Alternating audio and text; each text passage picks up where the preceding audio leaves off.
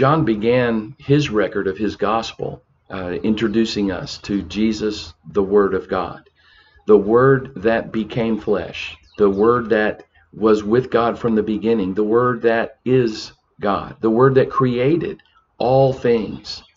Let there be light. Began the creative process that culminated in the formation of mankind, the jewel of God's creation. And then throughout the Gospel of John, there's all of these themes that begin to manifest themselves, revealed God to people. But this wasn't the only time and the only place and the only way that he did so.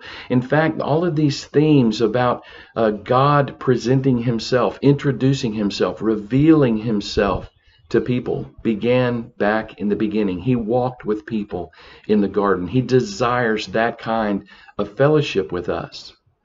And prayer is the nature of that kind of fellowship. The nature of God communing with people, walking and talking, just as he did with Adam and Eve before they sinned. Jesus came to remove the barrier of sin so that we could have conversation, have that true fellowship with God. So let's turn our attention to John chapter 17 in this prayer of Jesus for the disciples. There's so much teaching that is involved in this prayer, but it really encapsulates everything that we have discussed about the prayer life of Jesus and his teachings on prayer.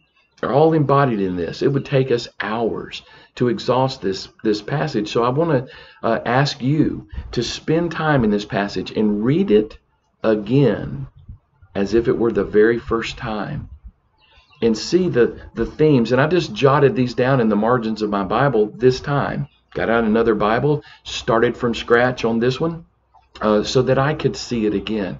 But I want you to notice these themes that we've been talking about in discussing prayer. And this is the order at which they appear in this particular prayer. Glory, authority, life, prayer, unification of God and man, joy, sanctification, evangelism, and love. And Jesus uses terms like making known or knowing or authority or word or truth 17 times in 20 verses here. He's making this point. I have become, the Word of God has become one of you, so that I might reveal the Father and that you might become one with him. He opens his prayer saying, the Bible says that when Jesus spoke these words, so his prayer is going to connect back to what he had just finished saying. What had he said? Back in chapter 16, verse 33, I've said these things to you, that in me you may have peace. In the world you will have tribulation, but take heart. I have overcome the world. And so now, based upon that, he lifts up his eyes and says, Father, the hour has come. Glorify your Son, that the Son may glorify you, since you have given him authority over all flesh to give eternal life to those whom you have given him. And this is eternal life, that they know you, the only true God. And so Jesus' prayer then speaks of this. I glorified you on earth, and having accomplished the work that you gave me to do, and now, Father, glorify me in your own presence with the glory that I had with you before the world existed. Things have come full circle, as we say, in John's gospel, because John began his gospel teaching this, and now Jesus is praying this back to the Father, that he and the Father are one. And his prayer life is that ongoing conversation, that ongoing fellowship, just as ours should be. So as you read this and explore this beautiful prayer, understand that what he is trying to bring us into is the oneness that we have or can have with God when our sins are forgiven. That separation that occurred when Eve took the bite and handed it, and Adam took his bite. That separation, we call it the fall of man. It was nothing more than a barrier that became or came in between God and his creation. And Jesus Christ eliminated that barrier.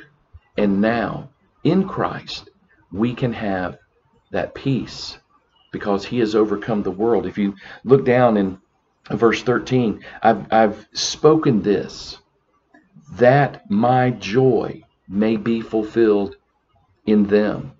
Peace and joy. And then at the end of this prayer, the last words of it was, I will continue to make it known, the name of the Father, that the love with which you had loved me may be in them, and I in them. God has reunified. That's a great concept. That is the glory of God in the Father, in the Son, in the Holy Spirit. And that oneness is what we all should desire and crave and pray for. That we might have his peace. That we might live our lives in the midst of tribulation with joy. And that knowing that our Father has washed away our sins and has set us apart from this world, has given us a task to share that beautiful love with the entire world, that they will know that Jesus is Messiah, that we can have the love that God manifested. For God so loved the world that he gave his only Son, that whoever believes in him should not perish, but have everlasting life. And this is eternal life, Jesus said, that they know you, the only true God. Why do we pray to God the Father through Jesus the Son? In his name, by his authority? It's because that is the will of God, that we become one with him. Let us think about all of these things. Again, read this with a freshness, a sense of purpose, because these things should be embodied in our prayers when we say, not my will, but yours be done. Heavenly Father, I need so desperately to know you. It is impossible for me to begin to understand all on my own how a God that is powerful enough to create the universe and hold it in place by the power of his word, how he can consider me something so small, so seemingly insignificant, so flawed. How can he consider me and think, I want to be one with him? Father, thank you for Jesus. We know that he did come for that wonderful purpose, that we can begin to see you more clearly and come to know you by his authority when we walk in his footsteps and do the things that he has commanded. Why? Because this is your will, and we thank you for that guidance. I need it. I need the correction. I need the forgiveness so that I can walk more closely with you.